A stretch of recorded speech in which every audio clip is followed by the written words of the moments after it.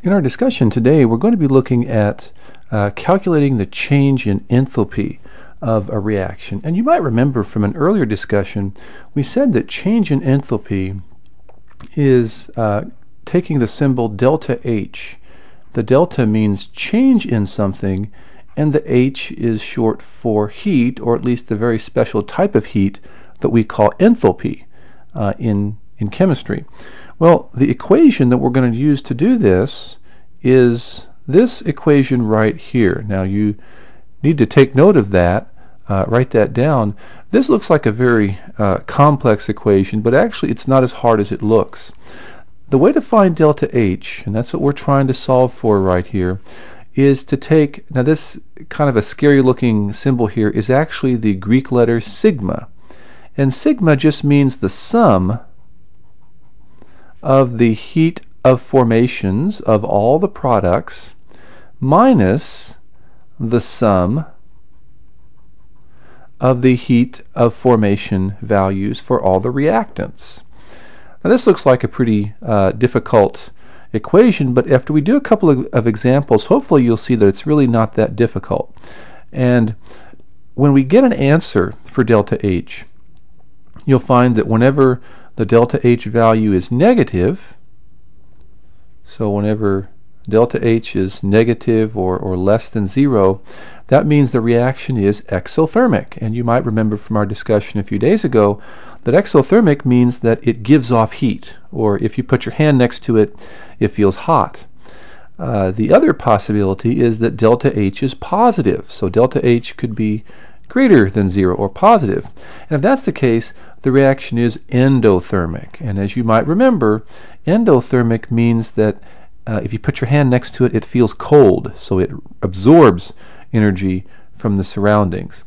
Just by way of review, you might remember that the reaction profile for an exothermic reaction is roughly going to look something like this, okay, where the products have less energy than the reactants, whereas endothermic, very roughly, is going to have this type of an energy profile, where you end up with more energy at the end than you have over here at the beginning.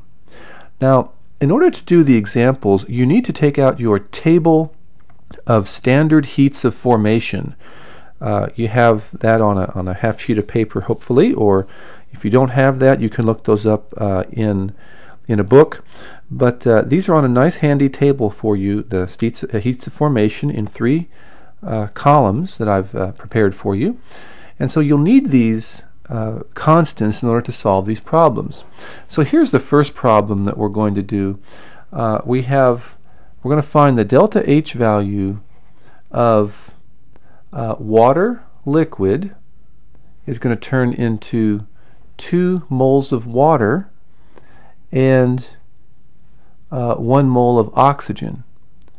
So in order for me to let me change the pen color here so we can actually see what we're doing, we're going to start by looking up the heat of formation values from the table for each one of these substances. So water, the liquid form of water, if you look at the table, you'll find that its value is negative 285.8, and that's kilojoules per mole. That's the unit it's given to you in. Now, you'll notice that since there are 2 moles of this substance, we actually have to multiply this value by 2. And so you can take a calculator and see what that's going to be. 285.8 times 2, and that is a total of negative 571.6 kilojoules. Okay, we're going to do the same thing for hydrogen gas, and if you look on your chart, you'll notice that the constant for that is actually 0 kilojoules per mole. Okay, now we do have 2 moles of that, so we have to multiply it by 2, but as you know, anything times 0 is still 0 kilojoules. Okay, if you look over here for the constant for oxygen gas, it also has, in fact, it's the last one on the chart, the very end of the table there, its value is also 0 kilojoules per mole. And we only have 1 mole of that, so we really only multiply it by 1, but of course that's 0. You're going to find that every element in its most natural state is going to have a heat of formation value of 0. If you look at the table there, you'll find that there are at least half a dozen elements there in their most natural state, and they'll have a value of 0.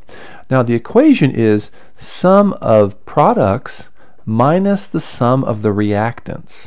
Well, there are two products here, and if we add those together, 0 plus 0 is 0 kilojoules, and there's only one reactant over here, and so the sum of that is pretty easy to calculate. And so delta H is going to be equal to the products minus reactants. So that's 0 kilojoules, the product value, minus the reactant value, negative 571.6 kilojoules. And we know that the two negatives make a positive, and so when you do these the mathematics here, you get that the answer is positive 571.6 kilojoules. Okay, so that's the answer. And so that's all you have to do. It's just the sum of the products minus the sum of the reactants. Now the fact that this is positive tells us that this is an endothermic reaction. Okay, that's what the positive indicates. So what this is telling us is if you take 2 moles of water and break it down into 2 moles of hydrogen and 1 mole of oxygen, you're going to absorb about 571.6 kilojoules of energy.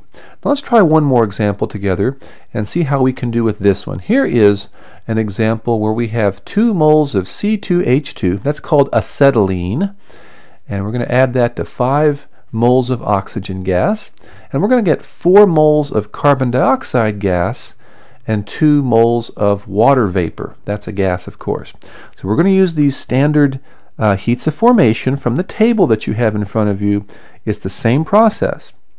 Products minus the reactants. So if you look at the acetylene value here on the table, it's actually positive 228.2 kilojoules per mole. Now, do you remember what that 2 means? It means you have to multiply this by 2.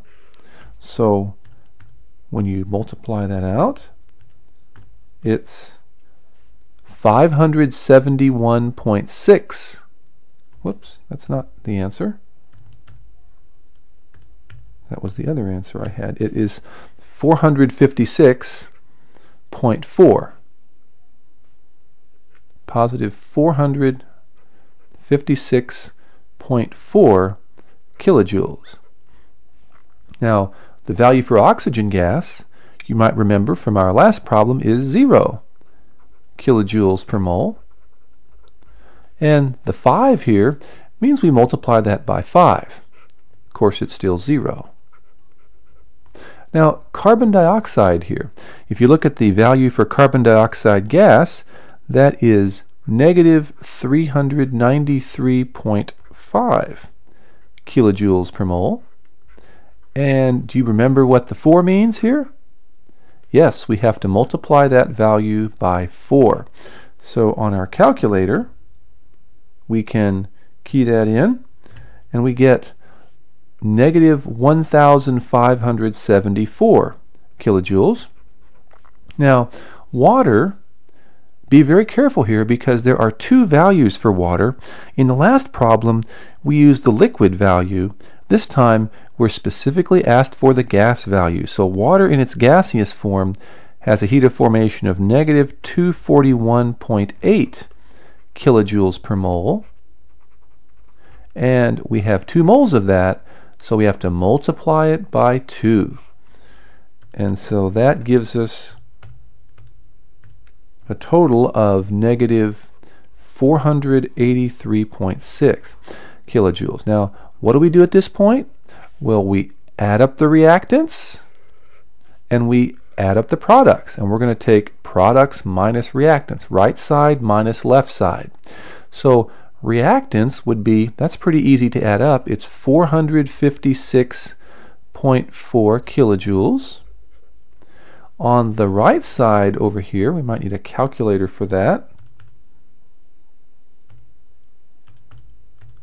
The answer I'm getting is negative 2057.6 kilojoules. And as you should remember from the equation, delta H equals the sum of the products minus the sum of the reactants. So right side minus left side, that's negative 2057.6 kilojoules minus the 456.4 kilojoules. And so when we plug that into our calculator, we key that in, and I'm hoping you're getting the same answer as I'm getting, which should be that delta H equals negative 2,514 kilojoules. So you should remember, hopefully, that that negative value tells us that this is an exothermic reaction. In fact, it's extremely exothermic.